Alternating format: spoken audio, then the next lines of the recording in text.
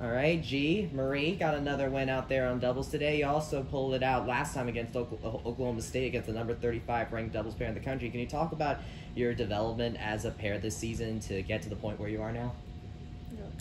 I feel like we have a great connection when we play, because we are able to talk to each other even if we lose a couple of points. We're like bouncing around, bouncing back pretty fast, so it doesn't affect us in any way. We don't get sad, we don't get angry to each other, and that's how, for me, it helps me a lot, because Marie is always being positive about, even if I miss something, we don't care about it. We're just into the next point, into the next game. So that's why I feel like we're good doubles players.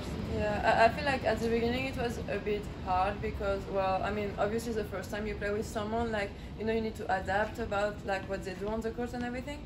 But then, like, I mean, I feel like it's so easy to talk to each other and like to share, like, even if we feel like a bit down or anything on the court. So yeah, I think that's what makes us good.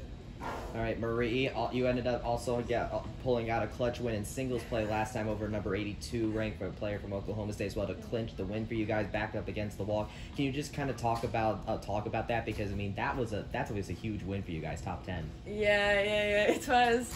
Well, I mean, for me, like, it was amazing to clinch. I was also like watching Sofia next to me because she was in the tiebreak of the third set, so I was hoping that she would win so that I could win and we could win. But yeah, I mean, and after, like, when Sofia won, like, I had all my teammates beside me and they were like really cheering for me and helping me, supporting me to like go through, and well, it was just an amazing feeling to clinch for them. So, G, you're going into your senior night matchup with going against FAU.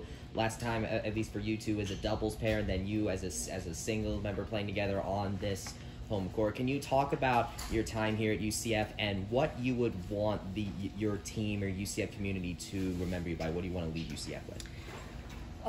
The time at UCF was amazing for me. It wasn't easy. Some of the times last year I was struggling a little bit, but now I feel like I'm more free when I play and when I compete.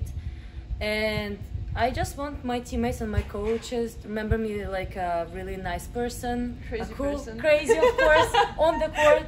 Outside, I'm more calm, more chill. You know, I enjoy the life. But yeah, on the court, I have some memories, you know, some show that I was putting on. Yeah, they would remember me for sure. Right. And last question for the both of you: what do you think this team needs to do in order to maintain the improvement that it's got? I mean, it's obviously got 3 wins against ranked opponents last weekend. You're going into conference play pretty soon. So, what do you think this team has to do to finish out this season strong for both of you? Well, I mean, I think we just need to keep fighting for each other and like give our best on every match, and well, we'll see how it takes us. Yeah, we never know what's gonna happen next. We're just gonna fight for every point, no matter what the circumstances. Circumstances. Got it, please. Yeah, no matter what happens, we just have to fight every point, give our best, cheer for each other, and stay constantly together, because we're a really great team and we deserve to be on top at the end of the season. Okay, awesome. Thanks, you two. Thank you.